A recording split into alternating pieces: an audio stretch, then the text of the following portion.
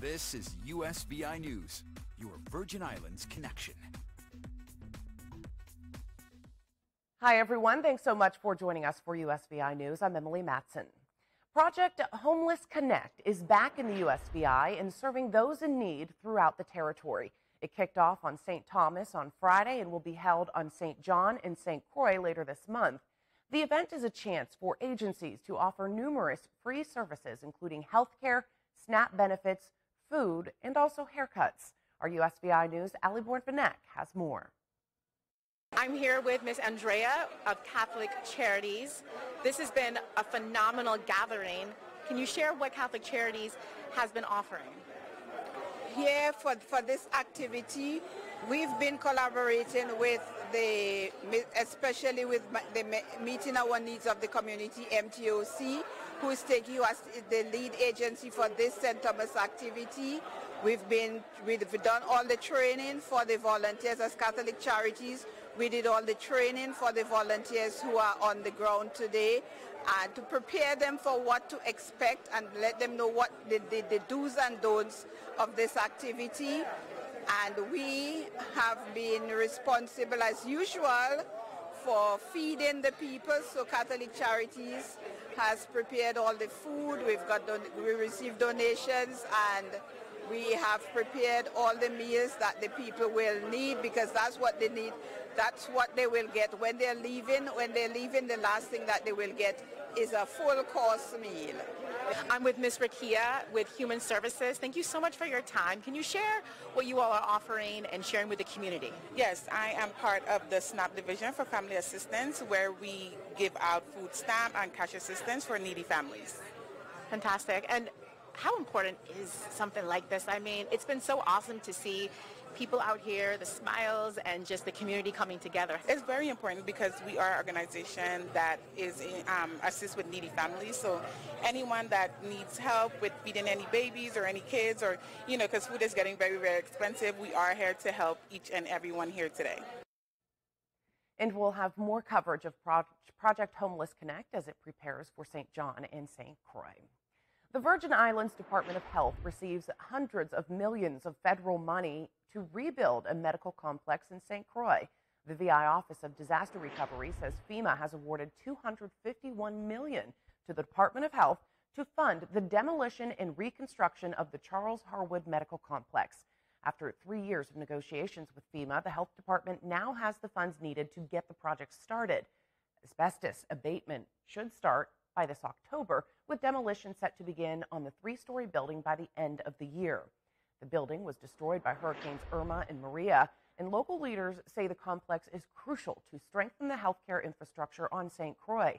The state-of-the-art medical complex will offer residents a variety of services, including medical, dental, family planning, mental health care, just to name a few. Also on St. Croix, a project is moving forward to strengthen the resilience of the Walter I. M. Hodge Pavilion. The VI Housing Authority is going ahead with plans to make the development safer by hardening roofs, doors, and windows at the Frederickstead Housing Complex. FEMA has approved $24.4 million for the second phase of the wind retrofit project here. It's a major step to make sure the housing community is built tough enough to withstand storms. Hurricane-resistant windows and doors will be installed in the development's 20 apartment buildings, as well as its office building and community center as well, which serves 248 families in St. Croix. The record-high gas prices come just as millions of Americans are planning their long-delayed summer and spring road trips. So whether you're heading to the mainland to drive around and do touristy things or are just driving around town, here are 5 tips to help you get better mileage and save on travel. Spring and summer road trips are soaring. According to AAA, the national average for regular gas hit a record high of $4.40 this week. That's up $1.40 since a year ago. It's not impossible that at some point this summer, if things don't turn around, we could see $5. If these record high gas prices have you reconsidering your travel plans, here are some saving tips from Gas Buddy. Experts recommend staying closer to home to avoid long drives. Plan those trips accordingly. Watch your state lines. Of course, some states have higher gas taxes, which will drive prices up. And some states have gas tax holidays, which could make it more appealing to fill up in. Number 2, shop around. Avoid stations off major highways and use apps to find the cheapest gas near you. Number 3, take advantage of discounts. We're kind of resigned to paying higher prices, but nobody should be paying what the retail price is with all of these different options to save. Gas Buddy recommends using a rebate card or joining a loyalty program. Number 4, pay in cash, which at times is cheaper. And finally, don't forget this. Don't drive as fast. Slowing down, even if just a few miles an hour on the interstate, can increase your fuel efficiency by anywhere from 5 to 20%. Is there relief in sight? Economists say it depends on Russia's invasion of Ukraine. If that hadn't happened, we'd be paying, maybe $3.25, $3.50 for a gallon of gasoline. And here's another tip. Keep up with your car's maintenance. Cars get better gas mileage when their parts are maintained, so check your tire pressure and keep clean or change air filters before any long road trips. And as gas prices hit record highs, let's get you a look now at the lowest prices throughout the territory. These numbers are from the Department of Licensing and Consumer Affairs Fuel Price Survey.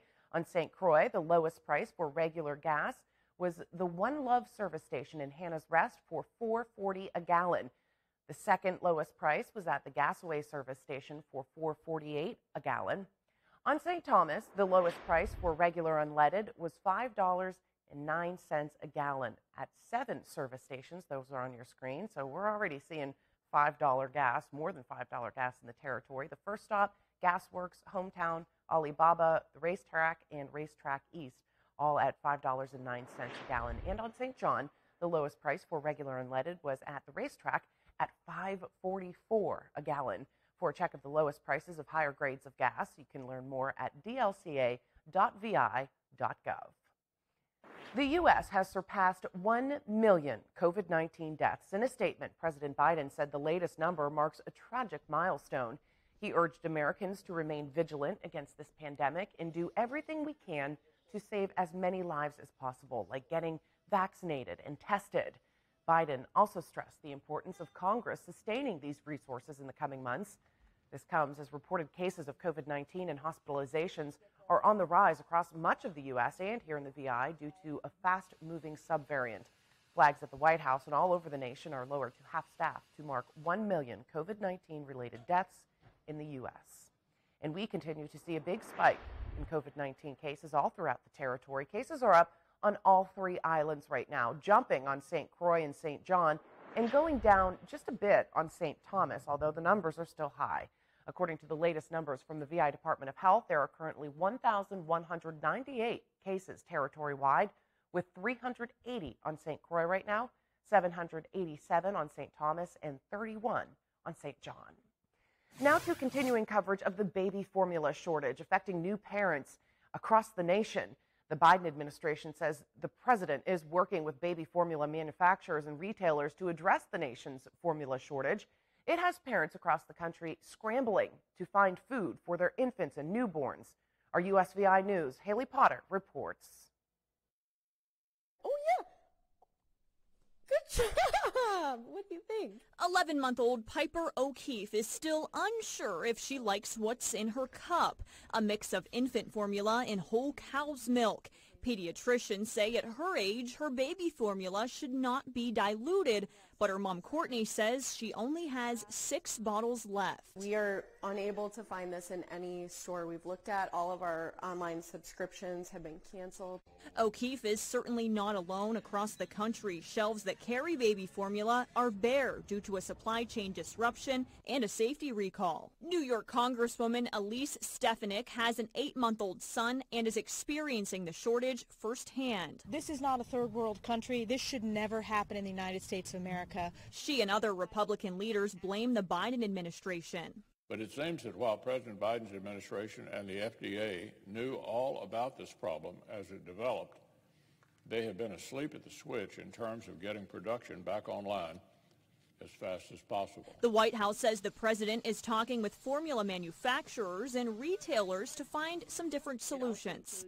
Ensuring that lower income families can access different brands of baby formula by working with the WIC for the exemptions for the WIC programs. On Tuesday, the FDA announced it was working with formula makers to increase their output and streamline paperwork to allow more imported formula from other countries. Haley Potter, USVI News.